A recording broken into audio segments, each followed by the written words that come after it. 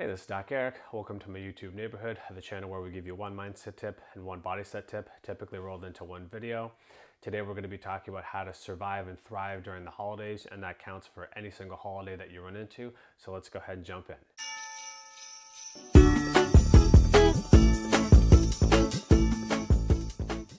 So for most of us, we're constantly chasing the dream of increasing strength and minimizing fat gain, or maybe some of us are in a caloric deficit where we're actually looking to lose weight.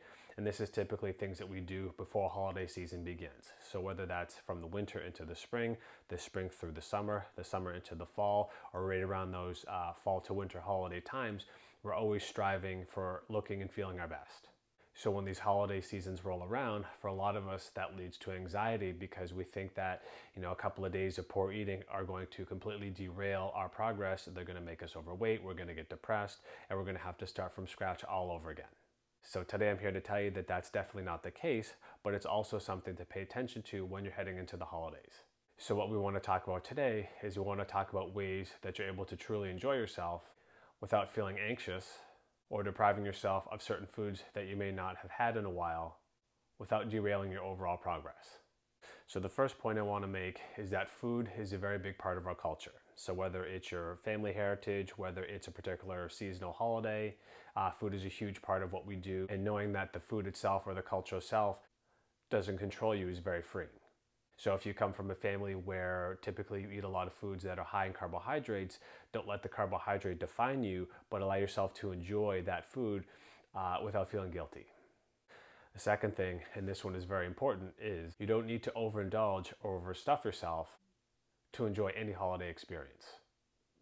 Right? The goal is not to eat every single item on every single plate and say, okay, now that I've got it out of my system, I can trudge along to the next holiday. That's not what we're talking about. So if you're looking on a scale of 0 to 10, where 0 out of 10 in terms of hunger is you being ravenous, and 10 out of 10 is you stuffing yourself all the way up to your neck and feeling like you're going to puke, maybe you want to aim for a 6.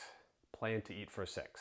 That doesn't mean to plan for eating a 6 every single day of the holiday, but allows yourself to say, here I am at a 6, I'm comfortable at a 6, I don't feel like I've overindulged, I don't feel like I overstuffed myself, I had a pretty darn good time, and then the following day when I'm back at home, I can get back on my nutrition plan and my fitness plan.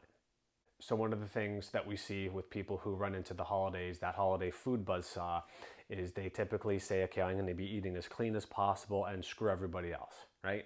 So let's take Thanksgiving, for example. So you take your fresh plate, your fresh clean plate, you look for the driest piece of turkey, you take the minimal amount of stuffing that's not going to offend anybody, you look for the vegetables that have not been drizzled in oil, maybe you take them from the top, you walk right past the dessert table at the end of the day, only to know that you didn't satisfy that itch. Maybe the willpower is very, very low, and then you return to the table or the fridge later on and you completely break your rules and you stuff yourself. You have many more pieces of cake or candy that you normally would have, piece of pie after piece of pie.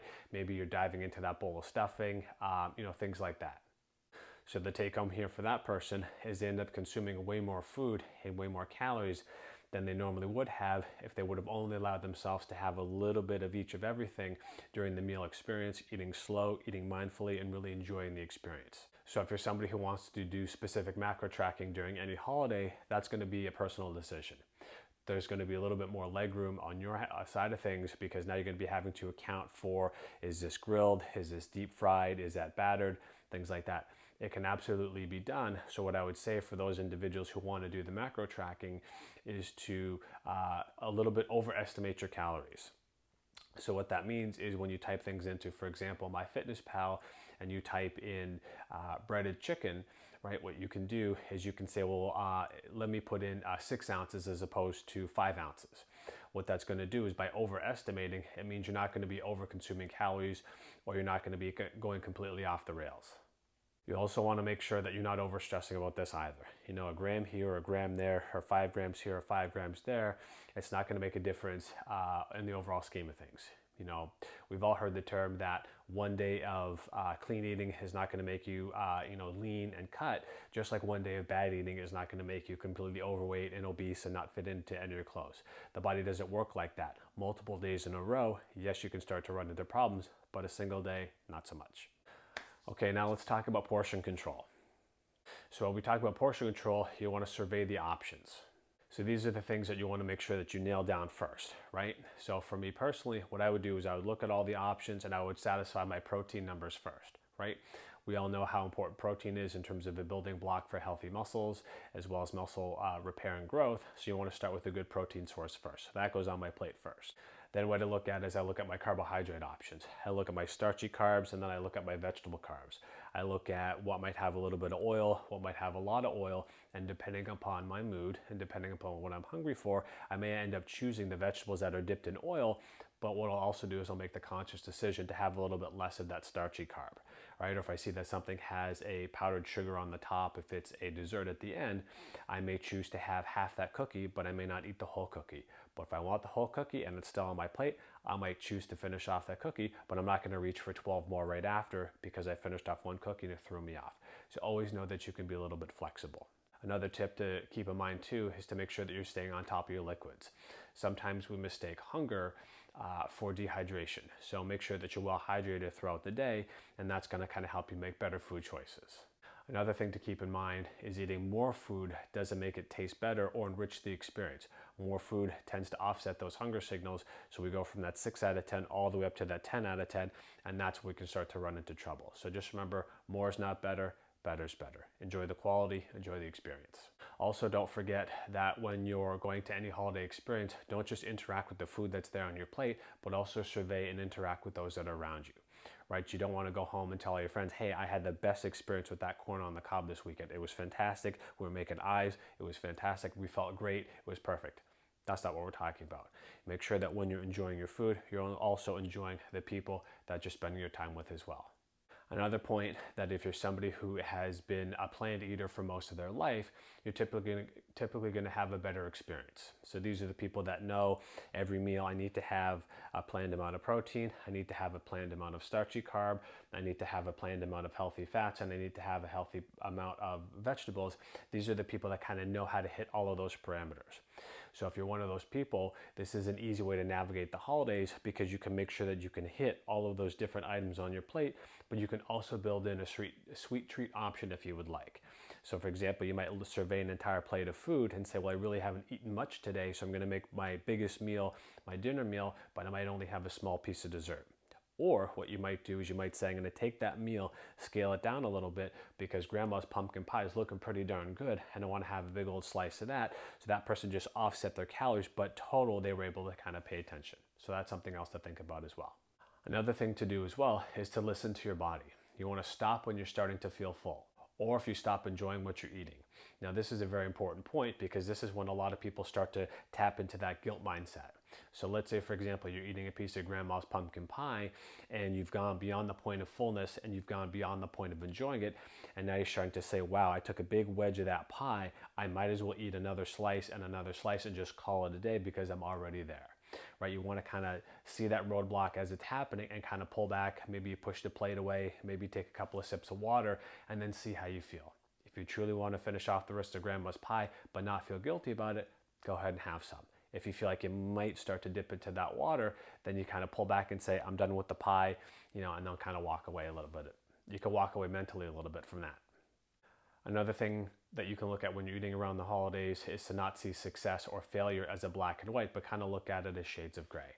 Enjoy the experience for what it is, because you know that when you're back into your home routine, you're going to get back on track, back on program with whatever you're doing in terms of food, and also whatever you're doing with your fitness as well. The final tip I want to make is avoiding the temptation to dip into what we call compensatory behavior. So defining it, what that means is these are the individuals that will consume a huge amount of food, and then what they do is they build in exercise to offset that. So this might be the person that eats 2 slices of grandma's pie and then later on that evening goes and runs 12 miles to burn off those calories. Or this is the person that mentally punishes themselves the following day instead of have to work out extra hard to offset the food that they ate the night before, and they feel guilty the entire time. Right? That's not what we want to do. We want to build in fitness as it naturally occurs without seeking additional fitness. And you also want to make sure that you're enjoying the food that you're eating without mentally saying, okay, well, I have to calculate this piece of pie is going to equal 2 miles of running, or it's going to equal an extra 60 minutes of high resistance training in the gym. You don't want to start to walk into those waters. And a final thought is, if you feel like you've had a nutritional whoopsie and you ate a little bit more food than you normally do, or you indulge in a couple more desserts that you normally do, you want to kind of take a step back and say, what did I learn from this experience? Did I learn that I tried to hold off on my willpower as much as possible throughout the entire meal? My willpower failed, and then I had an entire pie to myself. Is that a learning moment for you to say, what did I learn about that end result? Would it have made sense, for example, to say, hey, you know what? I'm going to have a piece of pie and a cookie on top, but I'm going to avoid having the rest of the pie and the rest of that plate of cookies later on. Right? So you always want to make sure that you're always learning something from your experiences, because nothing is a mistake. Everything is a learning experience. So we talked about a lot of different concepts today, both mindset and body set. So what did you take away from today's video? Don't forget to leave some comments down below. Let me know what you learned. Maybe share some of your experiences, things that you learned along the way, and things that could help other viewers as well. Also, don't forget to rate, review, subscribe, as well as share these videos with people that you know that can benefit from them. I love making these videos. They typically come from content that I interact with on a patient-to-patient basis, as well as direct messaging that gets sent to me as well. And until next time, stay healthy and enjoy those holidays. Don't beat yourself up.